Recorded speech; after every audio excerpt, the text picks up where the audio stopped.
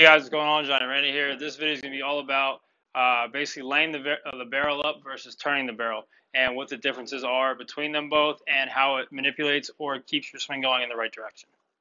So a lot of baseball guys have seen the Josh Donaldson hitting video. He talks about the MLB Network where if he tells the coach or if the coach tells the kid to hit the ball on the ground, tell him no type of thing. It's that demo I'm talking about. So he talks about in that demo something that's really important to me. I really believe is very important for every hitter, and I definitely teach to make sure you turn it and not lay it up. You'll see some big leaguers on occasion lay the barrel up and then kind of drop it down to this low and in pitch. Sometimes lefties more so than righties, but you lose the barrel for the rest of your swing. So it's basically as soon as I lay the barrel up this way, I'm going to have the opposite effect going this way. So I'm going to get high chicken wing, lose the barrel, come up and off the baseball. My barrel gets messed up. Oh my God. Okay. Where were you 15 years So ago? now if I pull down with my hands, either I'm going to pull down too much this way, my back goes out here, and now the reverse effect of this goes this way, and now I'm underneath balls. That's why coaches say get on top of the ball, because now you're underneath.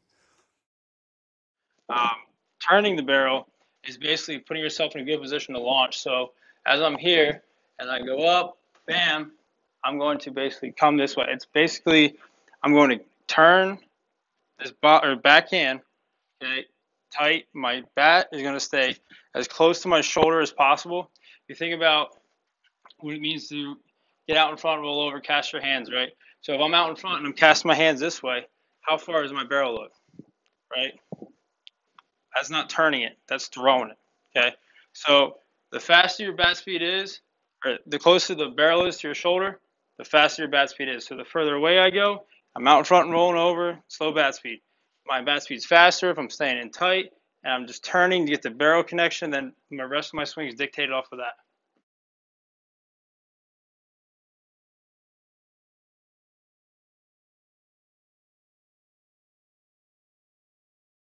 Banged up the middle, and Cano's got a big.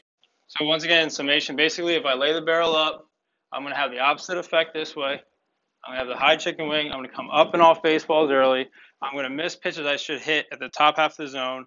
You're going to get really, really upset with yourself. Say you're in a 0-2, 1-2, 2-2 count, you get a hanging breaking ball up here, and all of a sudden I lay the barrel up, and I'm trying to get to it, and I have chicken wing high, and I roll over top spin it. You know it's a pitch you should have drove in the gap.